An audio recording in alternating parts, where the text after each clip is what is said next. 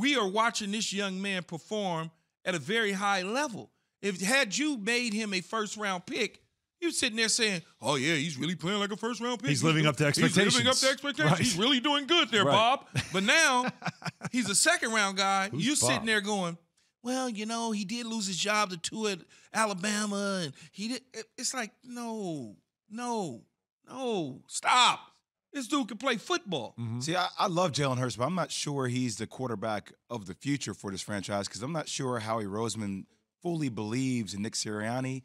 And, like, having that gap to kind of play around with the fact he was second round, I think that gives him time to kind of like, all right, this is a trial period. Okay. The Eagles period. Yeah, the Eagles situation is such that they have 3 first-round picks in next year's draft. Yes. Right? That's where I was going next. Okay, what so do they with do? those 3 first-round picks, you get people and build them around the kid. Because if I'm not getting Aaron Rodgers, if I'm not getting Deshaun Watson, then ain't nothing to talk about. I don't want Russell Wilson.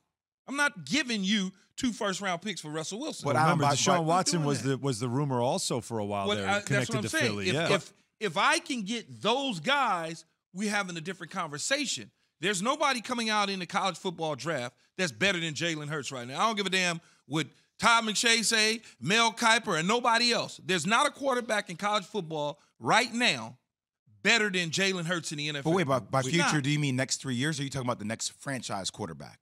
Well, a little of both, I think. A little of both. So you're saying Jalen Hurts is going to be the next – he's the franchise quarterback. Well, he would be the franchise quarterback because he's there and he's going to be there for the next several years.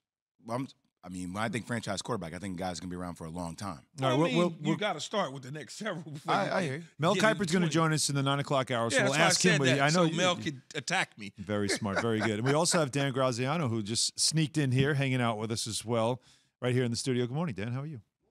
Good, Alan. How are you? We got your mic on now. Oh, you had on like cushions walking over. What did you think, though? I don't know how much of that conversation you caught, but like the idea of we played a little game of quarterback situations. Yeah. But we started it with Jalen Hurts, and Key believes like not enough people are talking about the kind of season he's had. Are you hearing anything about whether it's in Philly or around the league about his potential and whether or not maybe the Eagles have found their guy? So you go back to the start of the season. You talk about they're projecting to have 3 first-round picks. This was Jalen Hurts' audition season, right? Yeah. Prove to us that we don't need to use those picks to go get a quarterback.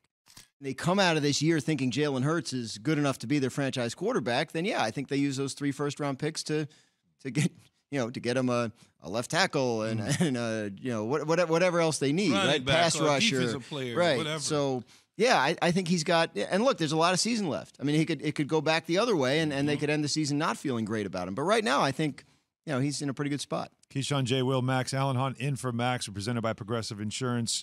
We have Dan Graziano in studio giving us a straight talk, brought by Straight Talk Wireless, no contract, no compromise. So we asked the question, which was brought up, Doug Whaley actually picked one of these teams. Better quarterback situation, the Eagles or the Giants with Daniel Jones? Ooh. Before I give you Doug's answer, what answer would you give me? I think they're both unknowns. I think